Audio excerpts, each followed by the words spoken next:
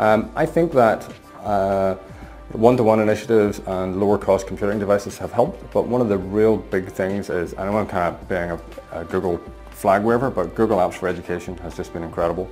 You know, in austere times, budgets are tight, Google Apps for Education is free, but the thing that really changes how kids work in the classroom is collaboration. So whenever kids get to collaborate on a document, it's a different learning experience, and Google Apps for Education has enabled that to occur. And I think that and the low cost of Chromebooks is really helping get more technology in the hands of kids. I think that also, you know, programs like Scratch that teach kids to program visually are really important. The European Union's forecasting an enormous shortfall in programmers in the next few years.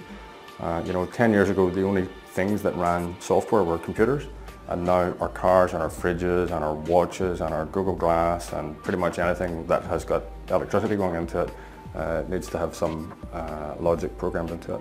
So we need kids to learn to program.